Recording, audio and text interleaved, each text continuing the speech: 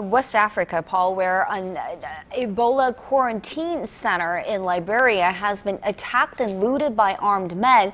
And this country has been a major hotspot in this latest outbreak. What exactly happened at this medical center?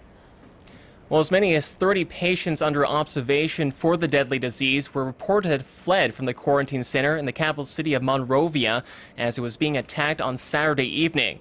But there's been conflicting reports on that figure, as senior health officials said the patients were all moved to another medical facility. The group of young men armed with clubs reportedly called Ebola a hoax, as they stole medical equipment and even mattresses from the center, which were likely infected with the virus, raising concerns of an expanded risk of infection for the local community.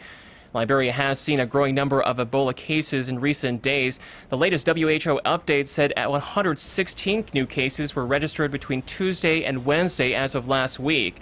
The strike is seen as a huge setback in the struggle to contain the Ebola viruses, which has killed more than 1,000 people in West Africa so far.